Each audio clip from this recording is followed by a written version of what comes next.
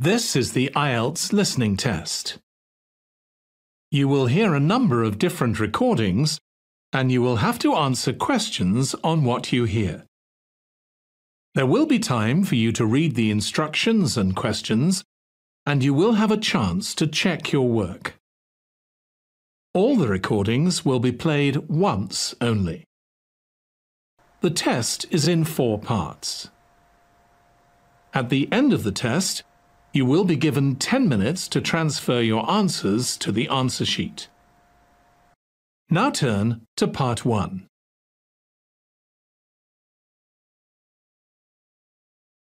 Part 1. You will listen to an interview with Mr. Sargent and a customer care officer of a vacuum cleaning company. First, you have some time to look at questions 1 to 5.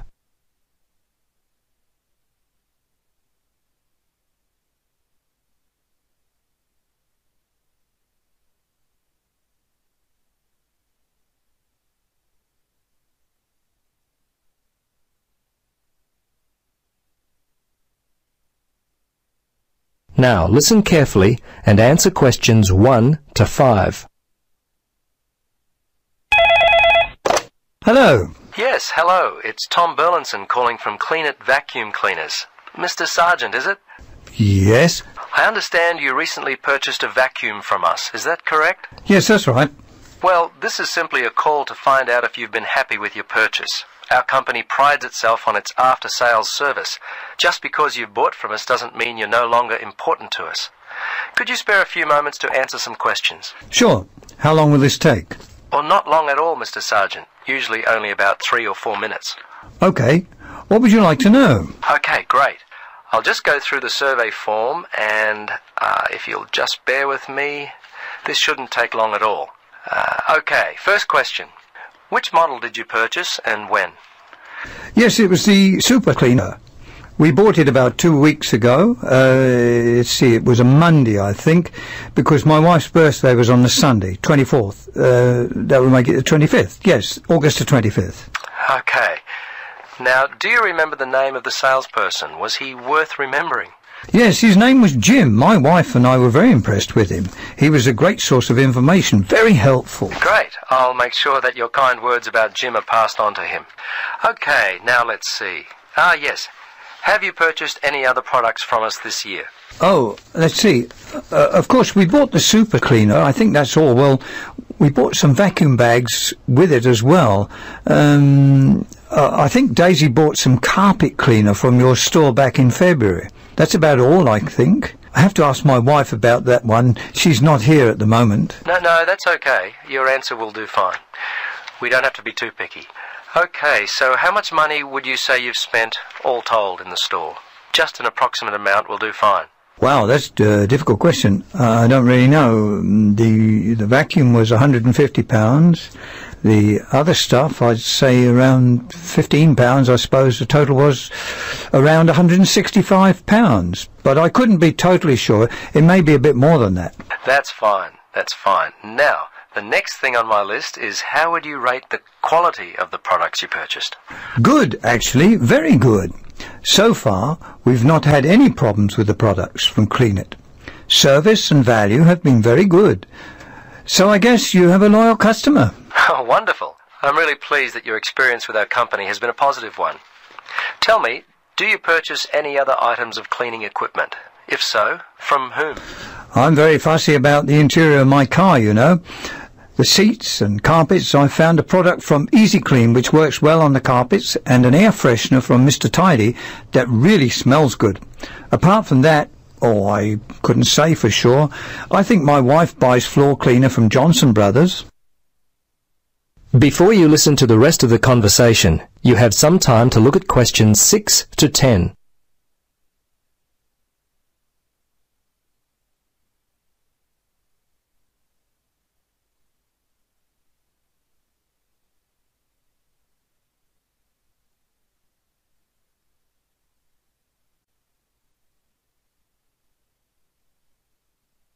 Now listen and answer questions 6 to 10.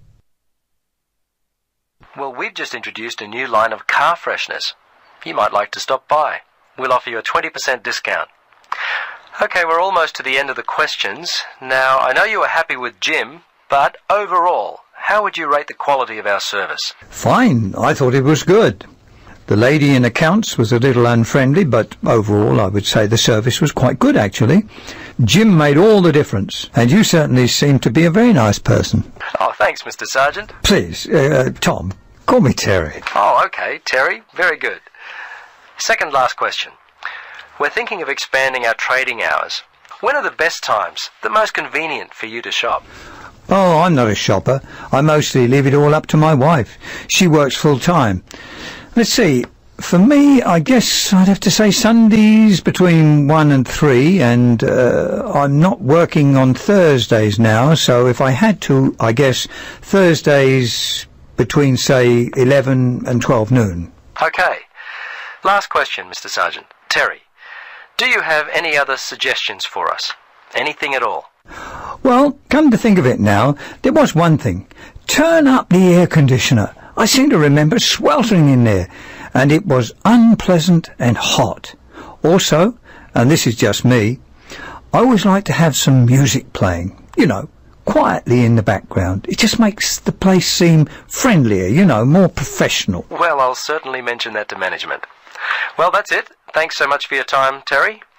If there is anything we can do in the future to help you, don't hesitate to call us. Okay, bye now. Yes, bye-bye, and thanks again.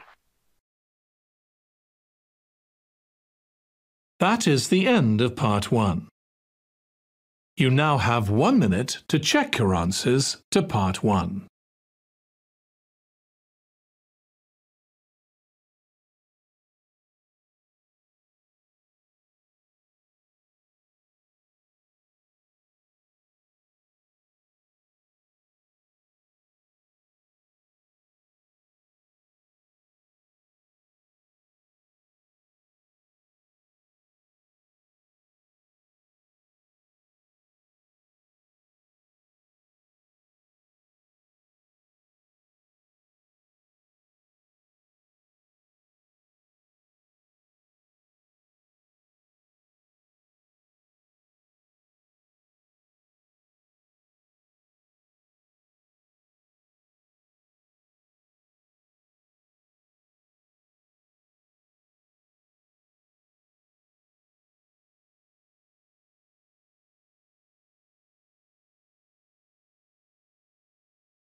Part 2.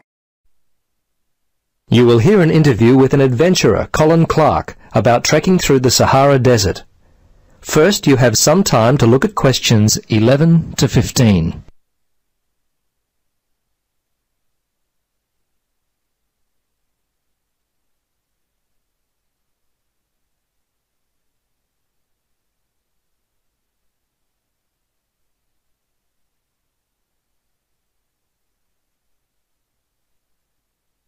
Now, listen carefully and answer questions 11 to 15.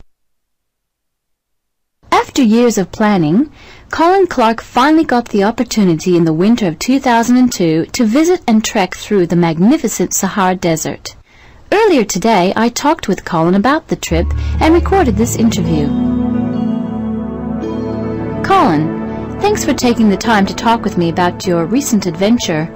Tell me, how many days did the trip end up taking? It wasn't one of the easiest things I've ever done, let me assure you. Even with the assistance of my 2 travel companions, it was more difficult than I had expected it to be.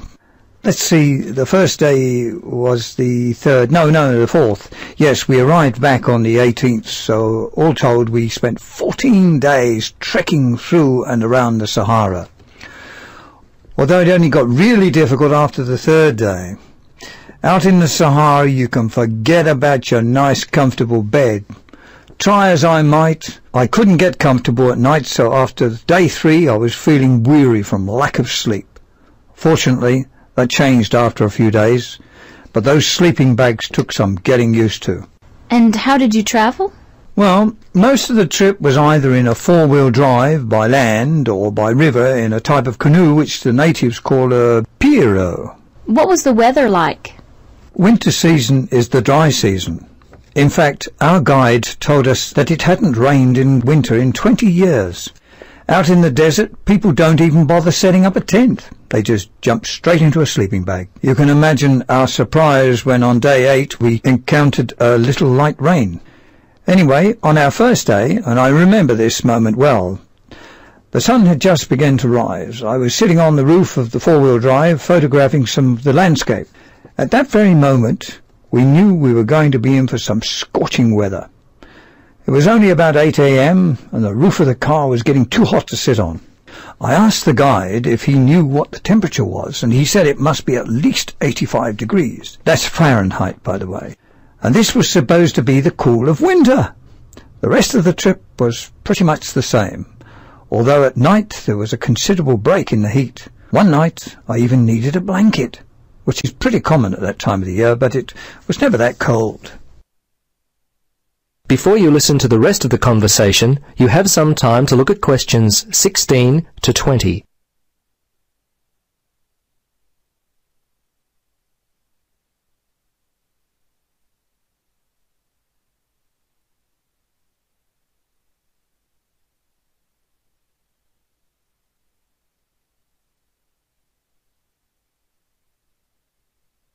Now listen and answer questions 16 to 20.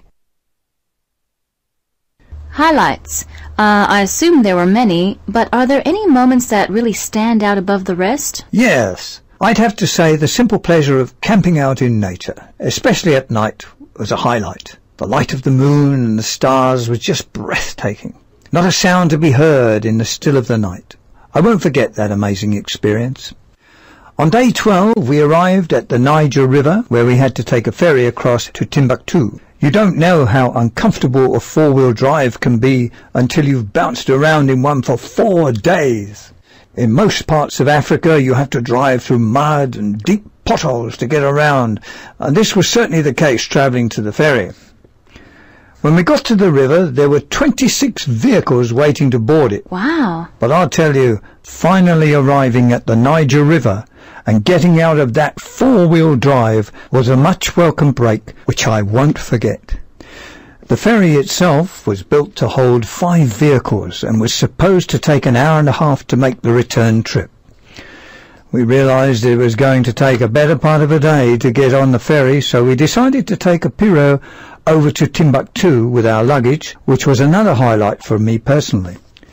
The pirogue is an interesting form of African transportation. Basically, it's a modest-sized vessel which resembles a dugout canoe. They're a common way to travel a river in that part of the world. They range in size from 2 to 6 person, but they never carry those numbers in Africa. It's not uncommon to see a pirogue built to carry 2 people, actually carrying 8 people, or the larger 6-person size with 20 people on board. But it has to be people that don't place a high value on their life. I see. Most of the pirogues are propelled by hand, but a few have motors. There's a larger canoe that they call a pinnace. These are actually quite large. Almost all the pinnaces have a motor and are used mostly for freight or cargo. I'd have to say that I'm very pleased to be safe at home. That is the end of part 2. You now have 30 seconds to check your answers to part 2.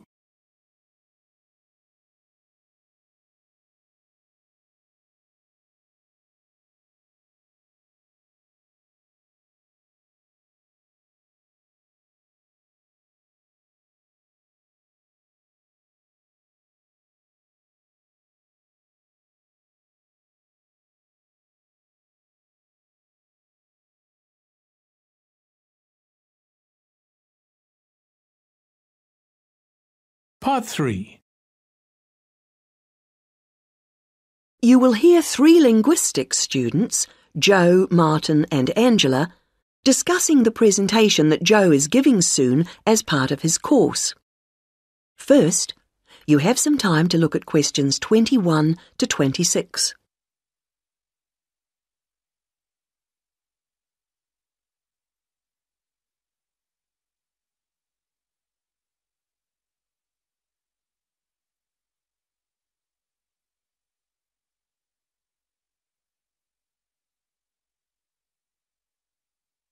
Now listen to the first part of the conversation and answer questions 21 to 26.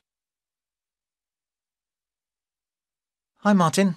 Hi, Angela. Hi, Joe. Yeah, hi, Joe. So you're really worried about your presentation? The one about names? I am. Well, you know your stuff on names pretty well, so it's just a question of selecting what you want to use. That's right. But there's so much. Well, you don't have to include everything. Let's start somewhere. Well, for example, there's a lot to discuss about people's names in terms of culture. It would be a good way to start, bringing in issues of religion, society. I thought so. As long as you can keep it concise, since it's potentially a large area. I'll pick out some key points. Good. Now, that will tend to be about differences. What about something on ways in which naming practices are often similar across different languages? That sounds good. I'm not sure how much I could say that's really about just names and not really general language. Maybe you need to give that some more thought. Yes, I'm not ruling it out. Well, what about what first names mean?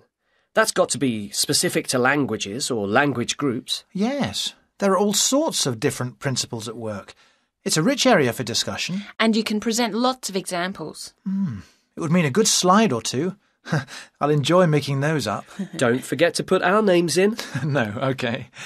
Right, where have we got up to? Yes, now there's the question of place names. Ones where the name of the place is the word for the situation, like something to do with sea or mountain, etc. Yes, people often don't realise the origin. It sounds like it's just a translation issue to me. Don't you think you might give that a miss? Given the time limit, perhaps you're right. You need something on place names. Could you get history in? Actually, the way migrants often used to name places after somewhere in their country of origin is interesting. Sounds a bit narrow to me. Well, I'd hope to build it up a bit. Perhaps you should make a final decision on that later. OK, I'll see how the rest of it goes first. Is that the lot? No, there's still country names, the origins of those. I think that's an interesting area. Yeah, because it's something we often don't think about. It'd be a way to bring in various aspects. History, certainly. I could project a map of the world and have people match the original meanings to the countries. Well, that seems to be a foregone conclusion. Fine. Yes, I'm feeling clearer already. Now you have some time to look at questions 27 to 30.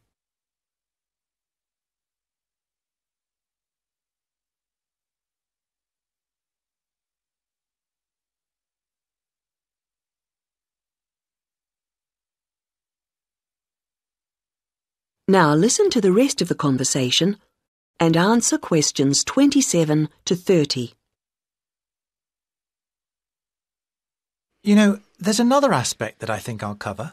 Yes? Brand names. Isn't that more to do with business studies? Well, international companies are finding it increasingly important to have brand names that can be used in many different countries. Oh, so they can advertise the same product everywhere? Yes, and it seems that brand names are very special in our brains. How so? Well, there was a research study recently, carried out on a group of about 50 students. They showed them 108 words, and the students had to say whether they recognised them as real words or not. The list included all mixed up, ordinary nouns, brand names and meaningless words, and they were shown all the words quickly.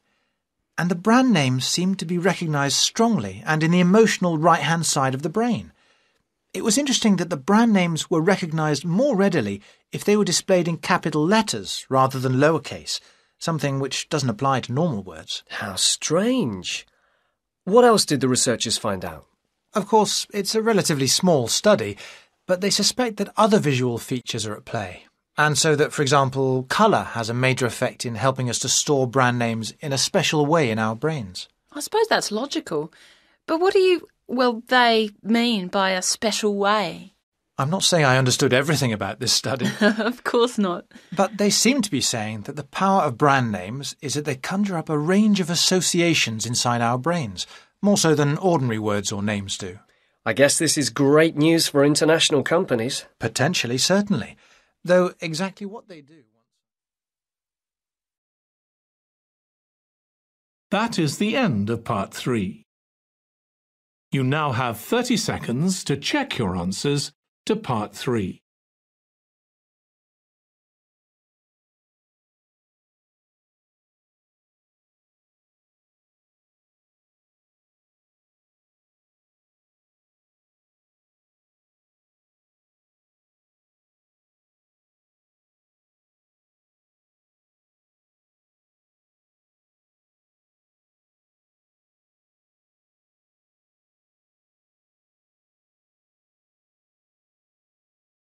Part 4. You will hear part of a lecture about balloons and airships. First, you have some time to look at questions 31 to 40.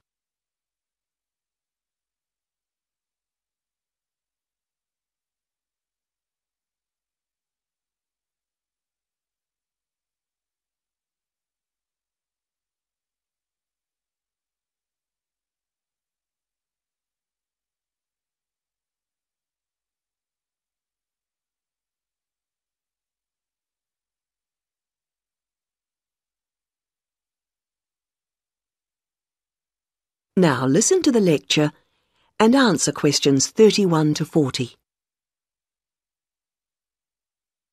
Now, balloons and airships are worth consideration because while on the one hand they represent humans' first successes at air flight, after centuries of less than successful theory and experimentation, they also, on the other hand, continue to be used today. We may have appeared to have moved on to jet planes and space rockets, but you can still see these more primitive flyers in the skies. OK, gas balloons first. France saw the first balloon flight in 1783, and this began a process of development. By 1862, in the Civil War in the United States, we find Thaddeus Lowe replacing spies with balloons to go behind enemy lines. The success of this led to the continued use of balloons in peacetime, and they were employed in the creation of maps. And such applications continue to this day, with balloons assisting in increasing our knowledge and understanding of the world we live in. Unmanned balloons are still widely used to collect data to inform scientific research of various kinds. You'd be surprised at how much they contribute.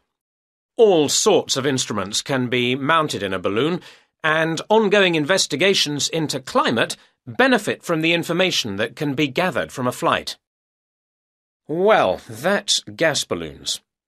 Now, the increase in the popularity of ballooning as a sport or leisure activity has been mainly due to the development of the modern hot air balloon, being cheaper and safer than the gas balloon.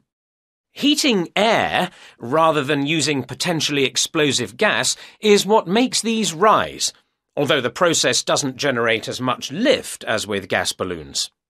But this is a small price to pay for its other benefits, and this type of balloon is no doubt here to stay.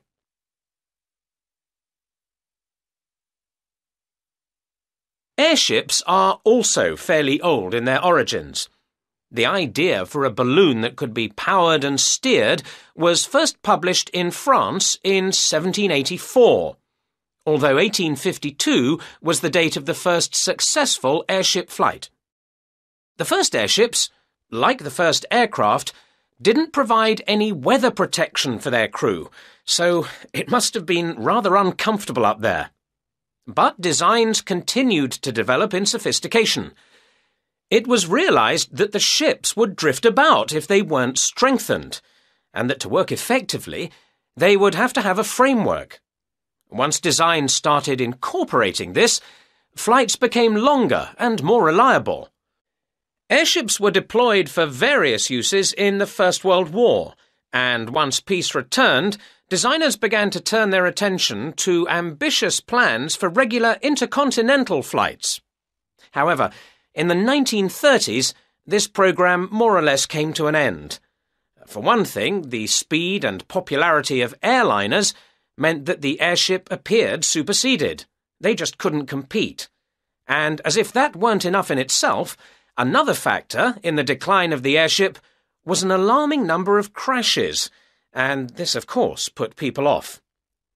Nevertheless, several countries have continued to build smaller airships for various uses, such as naval observation or publicity purposes. In fact, their popularity seems set for a slight revival, and in the past few years there has been renewed attention paid to the possibility of using them to transport cargo. Who knows? Maybe the 21st century will be the age of the airship. Now, if you look at your handouts, you'll see that I've included some information.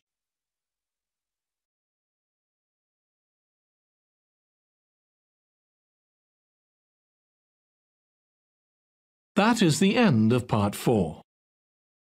You now have 1 minute to check your answers to Part 4. That is the end of the listening test. In the IELTS test, you would now have 10 minutes to transfer your answers to the answer sheet.